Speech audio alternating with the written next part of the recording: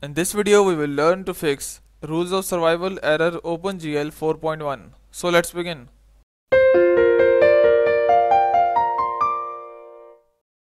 So here we have our download, that is about 10.4 MB file.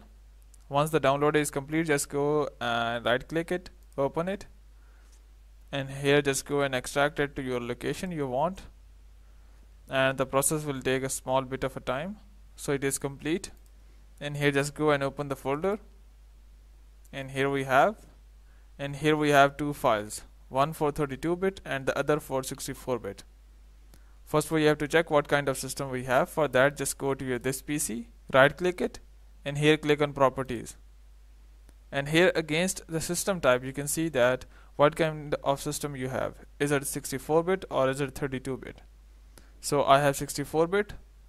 I will do the operation for 64-bit. You can do the operation either for 32-bit or 64-bit according to your system.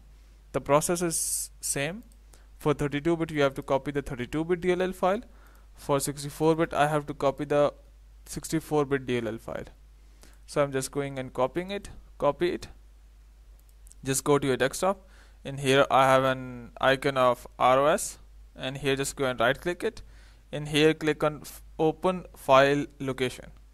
Once you click on open file location, it will take you to the installation folder of rules of survival. Once you are here, just go and right click it and paste the DLL file of OpenGL we have just copied. Once you paste it here, just go and close your window, restart your computer, and try again to play the rules of survival. By doing so, hope your problem will be solved. If you still have any confusion or error, just comment down below. I will try to answer that. But before you go, please subscribe, like, and share. Thank you.